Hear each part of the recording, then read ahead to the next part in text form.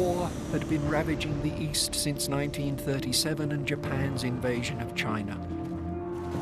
It reached Europe on the 1st of September 1939 with Germany's invasion of Poland. It became global on the 7th of December 1941 when Japanese aircraft attacked the American naval base at Pearl Harbor.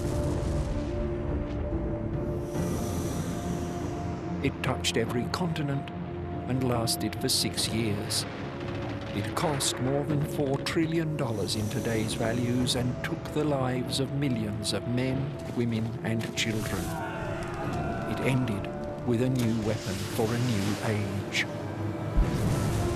The Second World War was the greatest of all man-made events. And these men are part of its history.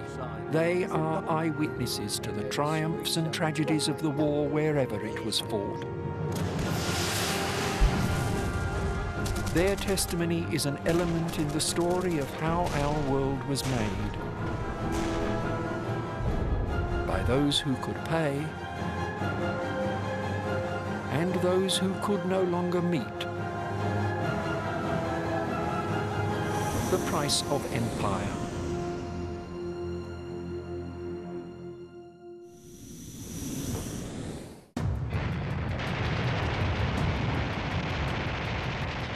In a world made unstable by issues of the First World War unresolved by the peace treaty which ended that struggle, dictators rose, and their ambitions brought Europe once more to the brink of conflict. In the second episode of The Price of Empire, Europe crashed over the brink when an unlikely alliance between Germany and the Soviet Union made each bold enough to move on Poland.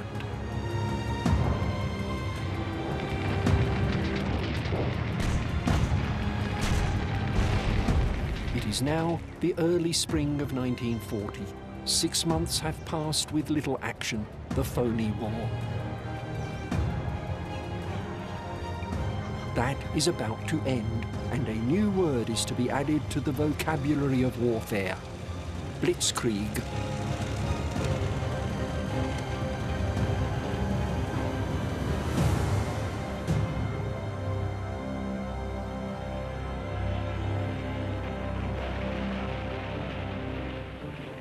On January the 10th, 1940, a German military aircraft made a forced landing at Mechelen-sur-Meuse in Belgium. Aboard was Major Helmut Reinberger, a staff officer of the 7th Airborne Division. In his possession was a complete copy of Vorgelb, Case or Plan Yellow, the German plan for the invasion of Western Europe. The loss of this document to the enemy was, according to the German Chief of Operations, catastrophic. Hitler was forced to postpone his invasion until the spring, much to the relief of his high command, which had been arguing for a halt to allow for repair, rest and re-equipment. That delay was the phony war.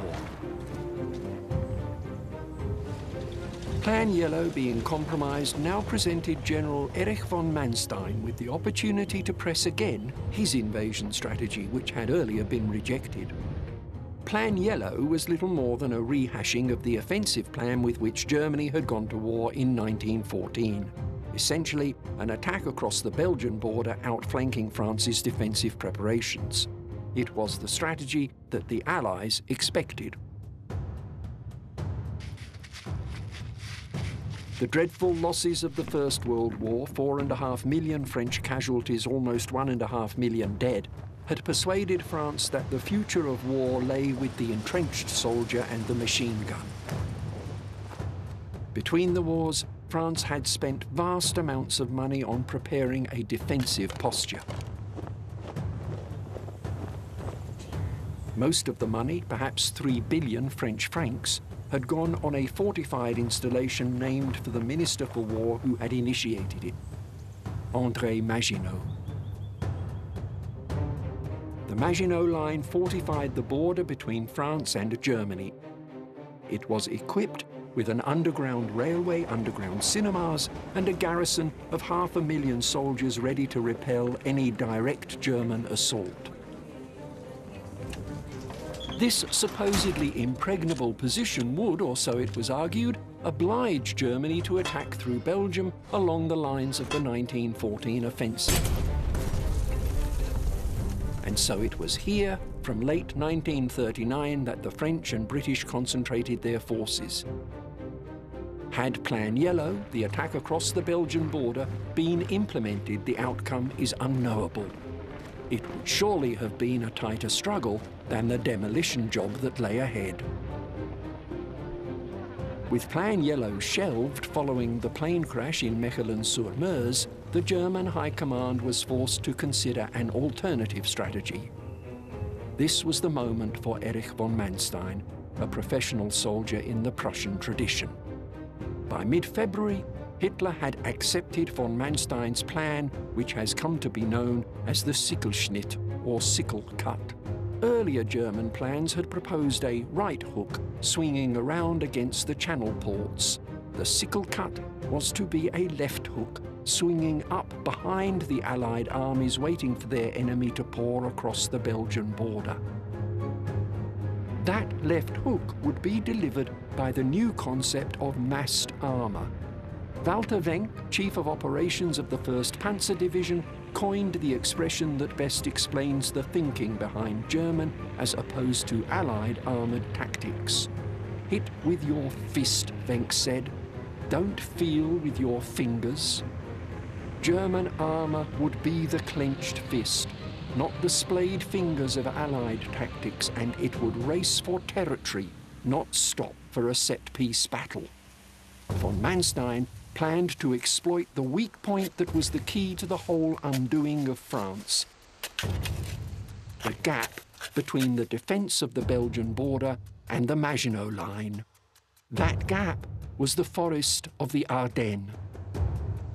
The point which German military theorists called the Schwerpunkt, the focal point or centre of gravity. For von Manstein, the Schwerpunkt was the River Meuse between Sedan and Dinant. According to French planners, no attack could be pressed through the thick forest of the Ardennes, but according to the Manstein plan, armour could move through the forest and then, undetected, burst into the rear of the Allied lines as they faced the frontal attack being pressed not just through Belgium, but also the Netherlands, whose sovereignty the Kaiser had respected 25 years earlier. Belgium and France were involved in the First World War, but the Netherlands was neutral, and I suppose it will be all right. Everybody was hoping that things would not turn for the worse. Hitler gambled. He ordered that all of the stockpiled materials and munitions of war be expended. The idea was that they would be replenished from the conquered lands. At the commencement of the invasion, the Luftwaffe, for example, had enough bombs for only 14 days of combat.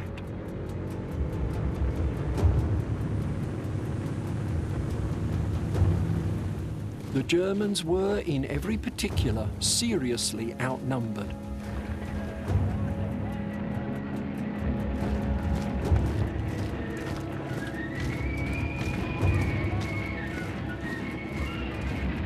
They had 3 army groups comprising 133 divisions. The Allies facing them had 145 divisions, 3.7 million men to Germany's 2.7 million. And on paper at least, France on her own was superior in tanks and aircraft. Speaking in August 1941, Hitler is reported to have said, "I never use the word blitzkrieg because it is a very silly word.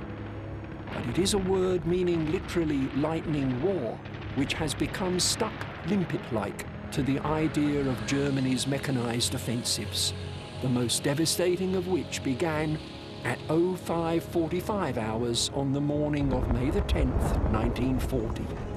In less than 6 weeks, in as catastrophic and humiliating a military defeat as can be imagined, the battle would be over, and all the countries of continental Europe that had neither allied with Germany nor managed to preserve their neutrality would be under Nazi control.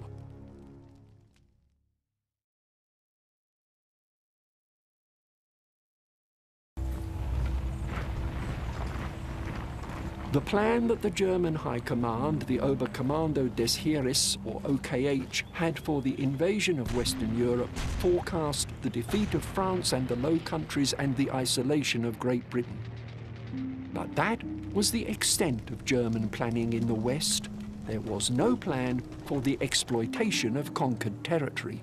For that sort of vision, we must turn our eyes, as Hitler did, to the East, where German plans were very different. It was only to secure the German rear, preparatory to initiating the plan for the East, the Generalplan Ost, that Hitler bothered with countries on his western borders. Once Western Europe was under his heel, Hitler would turn to realize his great vision of an empire in the East. So it was to secure the German rear that Hitler launched the Manstein Plan, a fearful demonstration of what war had become. General George Marshall, US President Franklin D. Roosevelt's Chief of Staff, saw as early as 1940 that the flag-waving days of warfare are gone. Nikolai Voznesensky, chief of the Soviet State Planning Commission, warned of a war of engines, a war that is won not on the battlefield but in the factories.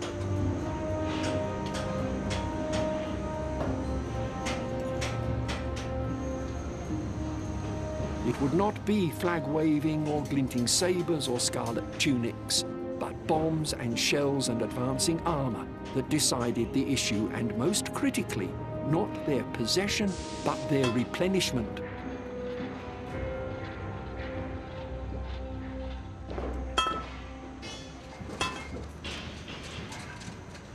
The strength of a German panzer division by March 1945 would amount to 54 tanks.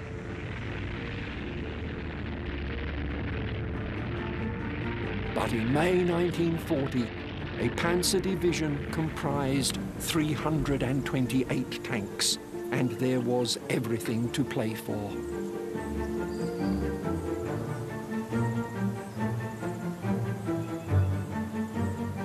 The German onslaught began with bombs as the Luftwaffe attacked Allied airfields.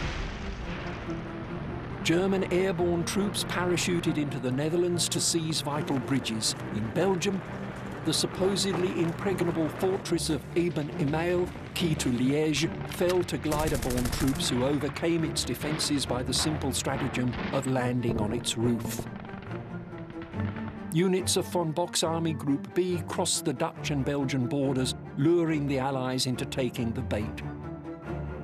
The Allied commander, French General Gamelin, obliged, moving 3 French armies and the entire British expeditionary force, 40 divisions in total, north to face the anticipated invasion through Belgium. But the real threat was from Army Group A in the centre. Its 7 panzer divisions with 1,800 tanks smashed through the Ardennes. A part of German military philosophy was Auftragstaktik, or mission tactics, which encouraged and expected initiative from commanders flexibly meeting local conditions. When the Blitzkrieg burst onto the French and British defences, it was the initiative of generals like Heinz Guderian and Erwin Rommel, whose growing reputation would be later confirmed in the desert battles of North Africa, that drove their forces across country as they defied the attempts of their superiors to rein them in.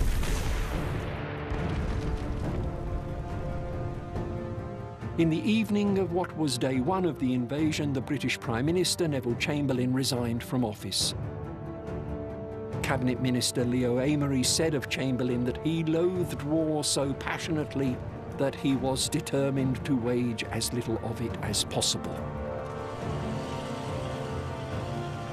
Chamberlain was replaced by Winston Churchill, who did not loathe war, having served in the First World War and taken part in the last great British cavalry charge at Omdurman in the Sudan late in the 19th century. In May 1940, Winston Churchill was 65 years old, only 5 years younger than the man he replaced. The man to beat Hitler is Winston Churchill. Among his colleagues, Mr. Chamberlain, whose vacation of office was accomplished in a manner worthy of his great sincerity, remains as Churchill's right hand. 2 days after Churchill took office on May 12th, the leading German units crossed into France, securing the north bank of the Meuse. On the 13th, the Dutch army was ordered to fall back for a last stand on the line Amsterdam-Rotterdam-Utrecht, but the war was lost in the Netherlands, and on the same day, Queen Wilhelmina and her government evacuated to London. On the 10th of May, Germany attacked Denmark, Norway, Holland, Belgium and France, all on the same day. On the 5th day, the German Air Force bombed Rotterdam. A lot of damage was done. I'm not aware how many people died, but I'm sure people died. And on that day, the Dutch High Command surrendered. So now we were occupied. The first couple of days in the occupation, quite a few Jewish families committed suicide. How many, I don't know, but the rumor came through Amsterdam. This family, that family.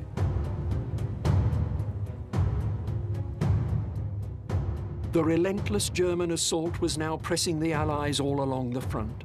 The Netherlands was out of the war, armour from Army Groups A and B was moving against the French 9th Army, which disintegrated. The German 12th and 16th Armies, having crossed the Meuse, were threatening the rear of the Allied position. In Paris, they tried an appeal to the Almighty. In their hour of anxiety, French people hear the summons to prayer. At Notre Dame Cathedral in Paris, a solemn service of intercession is held. The Prime Minister, Monsieur Renault, attends, and Monsieur Daladier with the American ambassador. On the day that the Netherlands surrendered, the French Prime Minister had telephoned his British counterpart. "We have been defeated," Paul Reynaud said. "We are beaten. We have lost the battle." Churchill could only answer, "Surely it can't have happened so soon." But it had.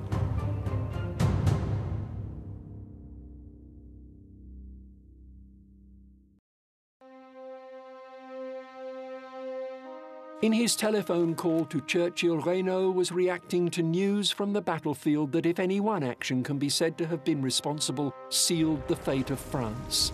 The battlefield at Sedan. On September the 1st, 1870, a Prussian force had destroyed the French army at Sedan, forcing the abdication of the emperor and advancing the cause of German unification under Prussian stewardship. This historical resonance added something to the significance of a battle now being fought over the same ground. On the 16th of May, the Allies began to withdraw from Belgium. On the 17th, the fighting at Sedan ended with a German victory. In 7 days, the Germans had advanced 320 kilometers, crossed the Meuse, and broken into the undefended Allied rear. On the 7th day of the invasion, Brussels, the Belgian capital, fell. German tanks were reported to be refueling at local petrol stations. German troops were seen milking cows abandoned in the fields.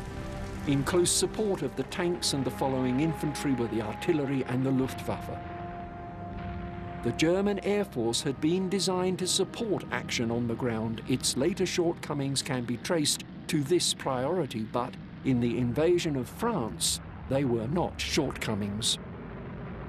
German fighters dominated the skies, and both military and civilians feared nothing so much as the shrieking approach of the Junkers 87, the Stuka, short for Sturzkampfflugzeug, dive bomber, equipped with a mischievously terrifying device that the Germans called the Jericho trumpet. The Jericho trumpet a propeller-driven siren tube that made the approaching aircraft with its banshee howl as menacing as some fantastical beast.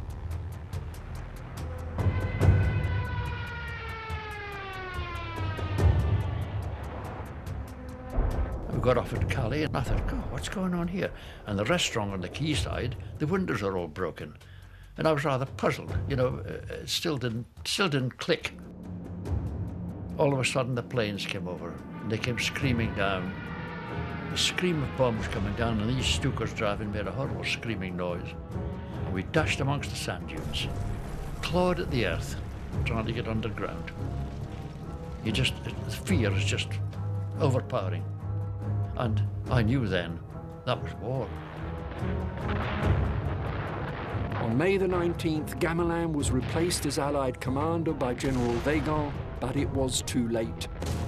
The 7th Panzer Division under Rommel had reached Cambrai on the 18th, and on the 20th, German armour reached the English Channel and the mouth of the River Somme, where so much blood had been spilt in the First World War. This thrust effectively split the Allied armies in two. The Allies attempted a counterattack, but where the Germans massed their 2,700 tanks, the Allies still thought of the tank as an infantry support weapon and had their 3,000 machines widely dispersed along the entire front. Britain and French counter-offensives were also poorly coordinated, and the disruption to the German advance was momentary. Following the blunted Allied counterattack, the Germans turned north, pressing for the prize that had evaded the Kaiser's troops 25 years earlier, the Channel ports. Boulogne fell on the 25th and Calais bitterly defended by the British on the 27th. Before then, an order which has puzzled many ever since changed the character of the battle. On May the 24th, Army Groups A and B linked up, and Group van Kleist stopped less than 25 kilometers from Dunkirk, where it was opposed by a single low-grade French division and a weak British infantry force. And then, in one of war's regular and somewhat inexplicable turning points, it was ordered to halt. The day following the halt order, Hitler visited Army Group A's headquarters and he confirmed von Rundstedt's decision. We question the decision because with hindsight, we can see how feeble French resistance was beyond this point and how cheaply French capitulation was sold. For Hitler and his generals, the bulk of France's armed forces was yet to be conquered, and after 2 hard weeks of fighting, many of Germany's armoured units had been reduced to 30% of their tank strength. Surely a pause to reform and re-equip would be prudent. They could not have known that prudence was not required.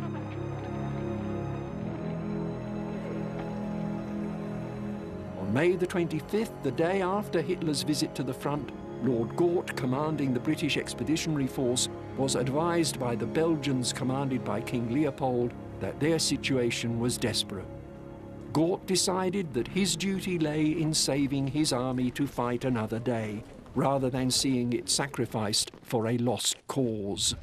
He began to withdraw his forces on Dunkirk, and the following day, May the 26th, almost 28,000 men not central to the BEF's fighting capacity were evacuated.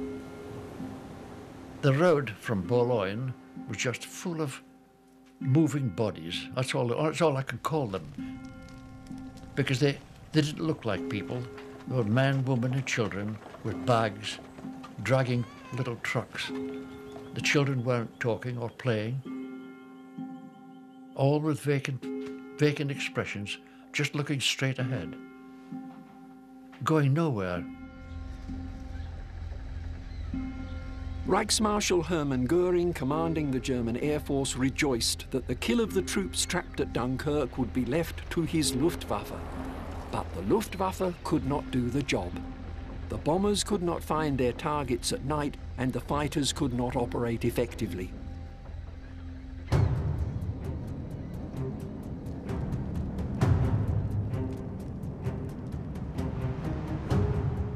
It took one more miracle for the troops at Dunkirk to be saved. The notorious English Channel was, for the duration of the operation, a calm sea. On the 26th of May, the halt order was rescinded, but it was too late.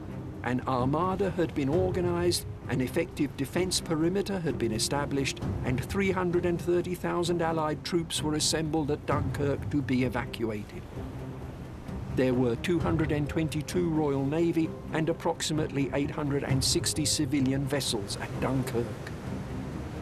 Instead of the 45,000 hoped for, the fleet took off 338,000 Allied troops.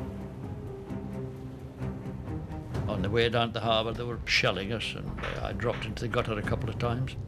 The harbour was full of sunken ships, and at the quayside, I could see somebody running in front of me. I could see him running, and he was running, and I thought, oh, that ship's got smoke coming out of the funnel, so I ran like mad as well, and it was just pulling away from the quayside, and I managed to get aboard.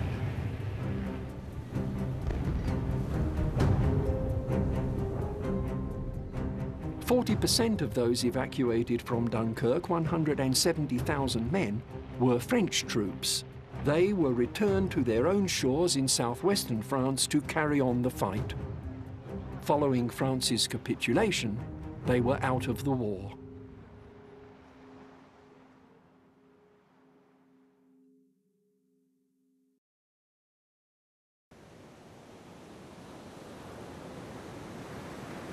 Dunkirk had saved the bulk of the British Expeditionary Force, but that army had been effectively disarmed. It left behind 64,000 vehicles and 2,500 guns. Those evacuated were, to all intents and purposes, beaten.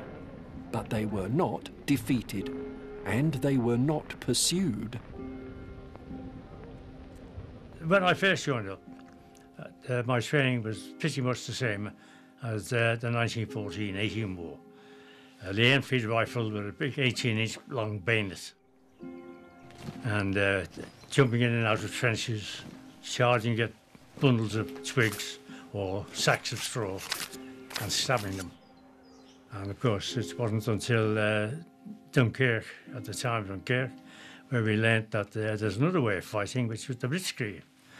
And that was taught to us by the Germans.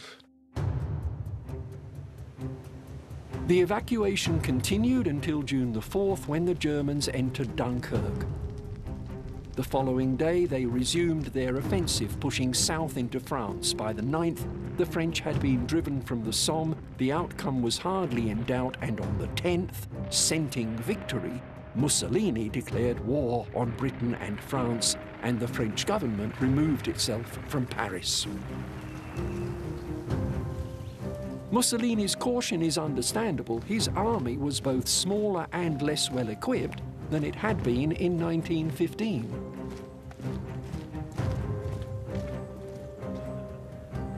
On the 11th of June, Paris was declared an open city in the hope that this would save it from bombing and destruction.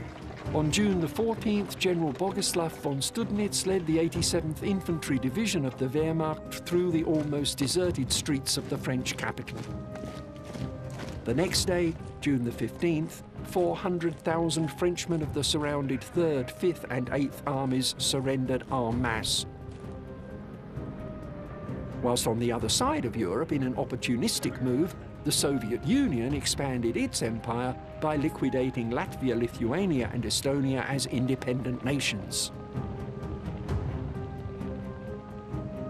On June the 17th, the 86-year-old Marshal Pétain, the hero of Verdun in the First World War, whose recall to Paris from his post as ambassador to Spain had been greeted by cheering crowds, announced that he had taken over as head of state and was seeking an armistice. The panic in his country that this announcement must have been calculated to quell is best illustrated by the 8 million French people who had abandoned their homes since the invasion began. It was seeing some of these civilians on the road being strafed by a German fighter aircraft that led a British airman to say, "So they are shits after all."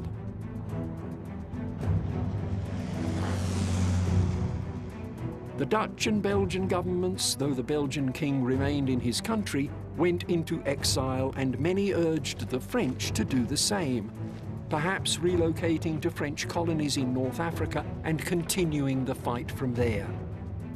But the government of Marshal Pétain chose instead to surrender. An editorial in O Comércio do Porto, a newspaper in the Portugal of dictator Antonio Salazar, declared that the war is a sorry advertisement for democracy. As the military disaster was unfolding, there was talk in England of relocating the British royal family to Canada. A faction in the British cabinet, led by Lord Halifax, the Foreign Secretary, who had been favoured by both Chamberlain and the King to become Prime Minister, proposed putting out peace feelers, using Mussolini as an intermediary.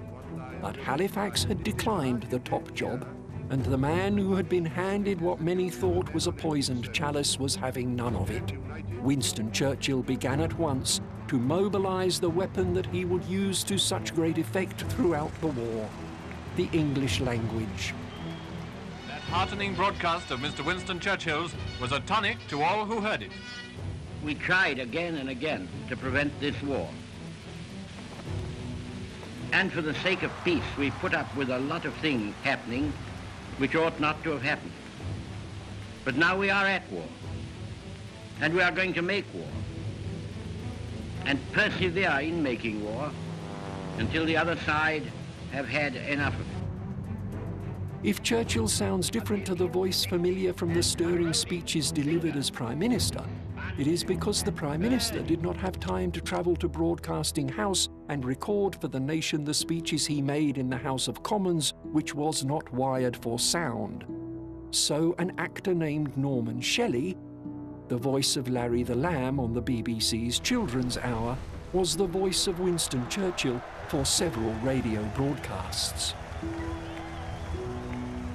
On the 18th of June, Marshal Pétain replaced Reynaud as Prime Minister. It was the day that Churchill made the speech in the Commons in which he swore that if the British Empire and its Commonwealth last 1,000 years, men will say this was their finest hour. It was not France's finest hour. That same day, Charles de Gaulle broadcast from London. He told the French people, "This war has not been settled by the Battle of France. This is a world war. We believe that the honour of the French depends on continuing the war at the side of our allies." I was an apprentice gunner on board a big ship. We left France in June 1940 when France collapsed. And I went to England. And then I heard that de Gaulle was carrying the war beside the British. We were trying to find out what was de Gaulle, because he was a general, but nobody knew who he was. After a few days of inquiry, we decided to join de Gaulle. I joined de Gaulle on the 13th of July 1940. On the day that de Gaulle made his appeal, Churchill said in his finest hour speech, "The Battle of France is over. I expect that the Battle of Britain is about to begin." In one of history's strange ironies, these speeches were made on the day that marked the 125th anniversary of the Battle of Waterloo, when Britain, with her German allies, had defeated the French under Napoleon. On June the 17th, Britain had suffered its worst ever maritime disaster, about 3 times worse than the Titanic. The Cunarder Lancastria, carrying between 6,000 and 9,000 evacuees, troops and civilians, who had been left in France after the Dunkirk operation, had been sunk by German aircraft. Only 2,500 were saved. Churchill imposed a news blackout on the event. He felt that the British people were receiving quite enough bad news. On June the 20th, Lyon fell and a general ceasefire was declared in France. More than 1.5 million French troops became German prisoners. When Charles de Gaulle called for continued resistance, General Weygand, his commander-in-chief, said nonsense. He said, "In 3 weeks, England will have her neck wrung like a chicken." Some chicken, Churchill was later famously to remark. Some neck. France's formal surrender was signed on June the 22nd. France, if not quite all of the French, was out of the war. The Kaiser, who had abdicated at the very end of the First World War, telegrammed Hitler from his exile in the Netherlands. "My Führer," he wrote, "I congratulate you and hope that under your marvelous leadership, the German monarchy will be restored completely." Hitler turned to his valet. "What an idiot," he said.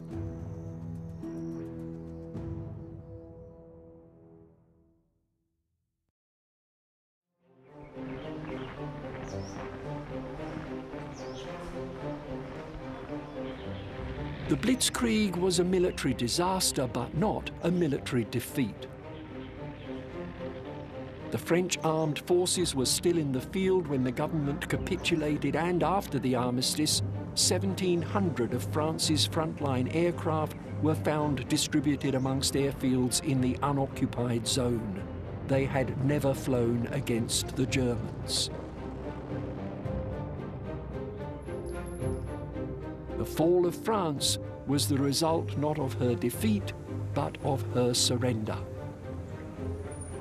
The Vichy regime that became the government of France, Vichy is the small spa town in which it was located, stands shoulder to shoulder with the most controversial topics of the Second World War.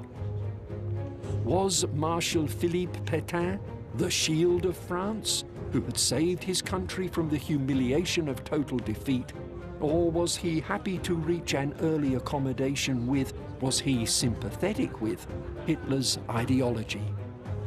In 1934, as the dictators were starting to rise, the French newspaper Le Petit Journal ran a poll.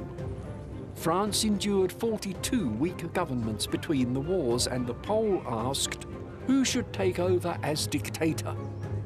Philippe Pétain was the popular pick, with 200,000 votes. Second was Pierre Laval, who would become Vichy's prime minister. He received 31,000. When Pétain formed his government, he effectively abolished the Republic. He got rid of the motto that had served since the Revolution, liberty, equality, brotherhood, and replaced it with travail, famille, patrie, work, family, fatherland. France would now, Pétain said, be a new society, rejecting the false idea of the equality of men. The armistice that Pétain agreed to accepted German occupation of 3/5 of France, the industrial heartland, the border region with Germany, and the whole of the Atlantic and Channel coastline. The Vichy government nominally ruled over the country, but in reality exercised complete sovereignty only over the so-called zone libre, the free zone. Pétain also agreed to pay the full costs of the occupation, which were grossly overstated by the Germans. France overall is estimated to have contributed 42% of the Reich's external aid through the war. Supply from French farms and factories, supply of French labour to German factories, acquisition of French military hardware, and the continued detention in Germany of 1.5 million French prisoners of war were all part of a very one-sided armistice. France was allowed to keep her overseas empire and her navy, and it was the French fleet that caused the greatest immediate concern to the British government. It sought reassurance that the fleet would not be allowed to fall into Axis hands. Receiving no such assurance, the Royal Navy blockaded the fleet at its North African bases in Mers el-Kebir and Oran. On July the 3rd, Admiral James Somerville communicated his terms to the French Admiral Marcel Bruno-Jansoun. It is impossible for us, your comrades up to now, to allow your fine ships to fall into the power of the German enemy, he wrote. His Majesty's government have instructed me to demand that the French fleet shall act in accordance with one of the following alternatives. And he listed joining him, scuttling the fleet, or sailing away with reduced crews to some French port in the West Indies where they can be demilitarized to our satisfaction or perhaps be entrusted to the United States. Failing the above, I have orders from His Majesty's government to use whatever force may be necessary to prevent your ships from falling into German hands. But Admiral Jansu would not comply. Somerville opened fire.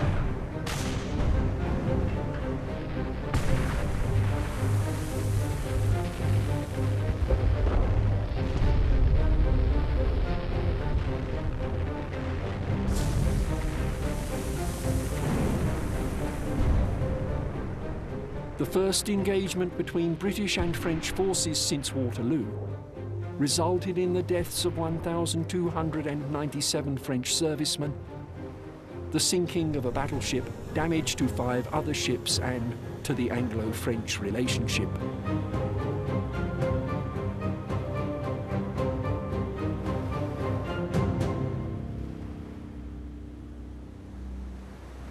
Britain was now alone, but at least thanks to Dunkirk, she still had some sort of an army.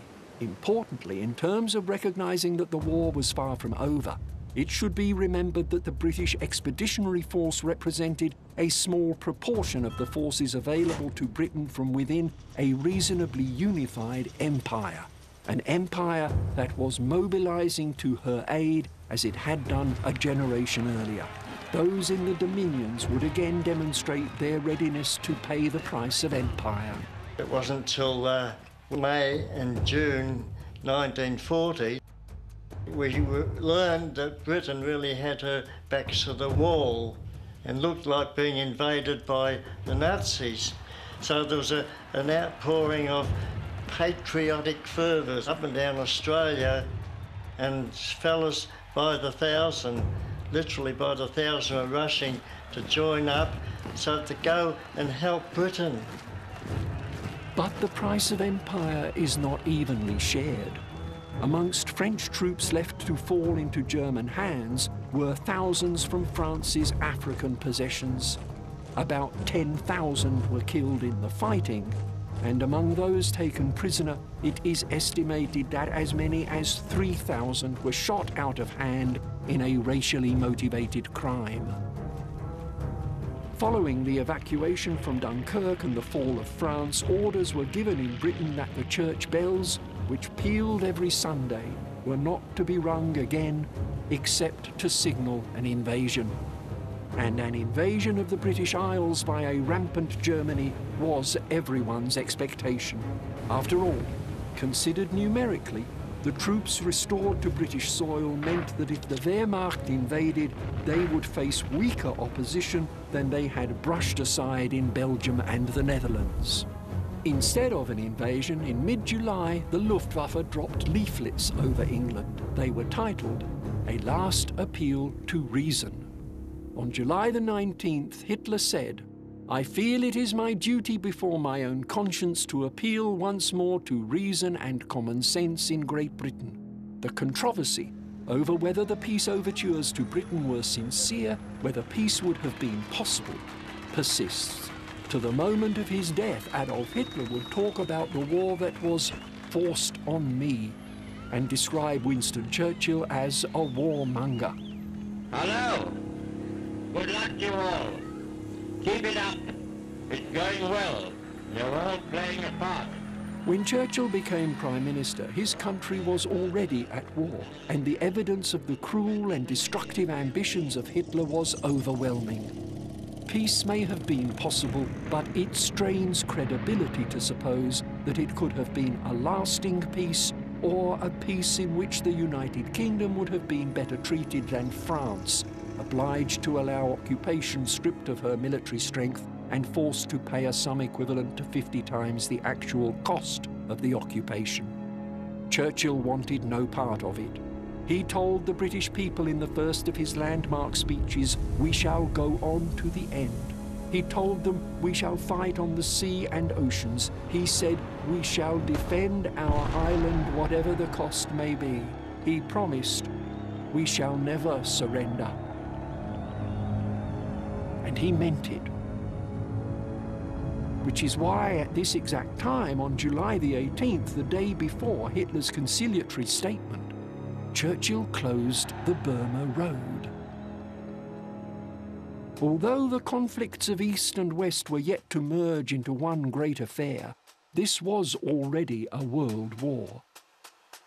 Burma was part of the British Empire. It had been made so by Churchill's father, Lord Randolph Churchill, and the road, which was never more than a precarious single track along which trucks lumbered slowly, carried up to 30,000 tons of supplies a day to support China's fight against Japan. On the 18th of July 1940, Churchill, the great enemy of appeasement, yielded to Japanese pressure and closed the Burma Road. He later defended his action by saying that leaving the road open would have meant something dangerous might have happened. Something dangerous would have been Japan taking matters into its own hands, moving against Burma and forcing Britain into a war on two fronts. But appeasing Japan did not prevent danger. On the day that Churchill closed the Burma Road, the military party in Japan triumphed, and General Hideki Tojo, who would later achieve notoriety as wartime Prime Minister, became Minister for War. A few days later, Japan announced its aim of creating a Greater East Asia co-prosperity sphere. In September 1940, Japan occupied Indochina and signed a tripartite pact with Rome and Berlin. The threat to Britain's empire in the East was becoming palpably real. The price of empire was going up. Hitler was a great admirer of the British Empire. In Mein Kampf, he made clear his admiration for the British Empire, and Lives of a Bengal Lancer was his favourite film. What India was for England, Adolf Hitler would say before launching the invasion of the Soviet Union, the territories of Russia will be for us.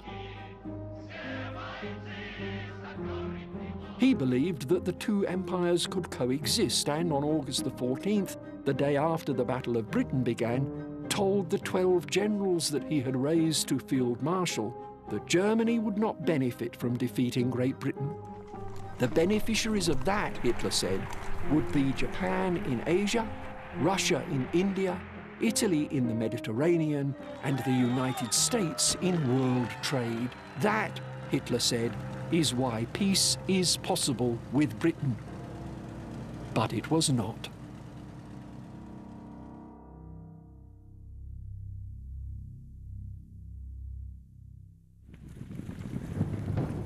In the next episode of The Price of Empire, the only opposition to Hitler and the Third Reich is the United Kingdom and her empire. Germany begins assembling a fleet for the cross-channel invasion and launches an air war.